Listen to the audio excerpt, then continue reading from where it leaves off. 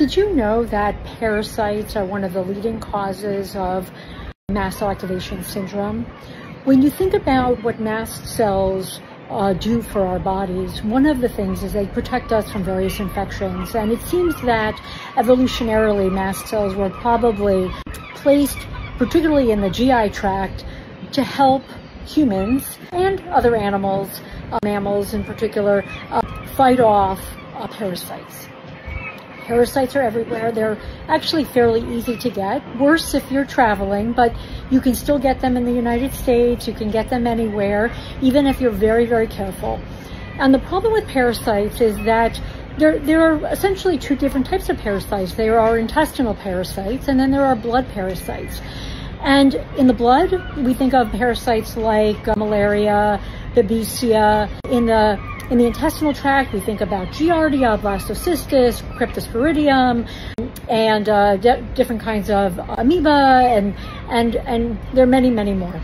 These parasites, again, cause a reactivity to the mast cell as the mast cell is trying to fight them, causing localized inflammation, and can sometimes promote the breakdown of the intestinal lining, causing leaky gut, and causing dysmotility, gastroparesis, and a variety of other things. Now, it's not the only cause.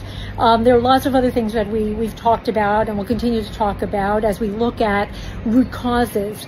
But I wanted to mention parasites because I think it's sort of underappreciated how much this could be a problem. And what I find with my patients is that when we target the parasites, once we find what is really causing the problem and we treat it, we can see dramatic improvement.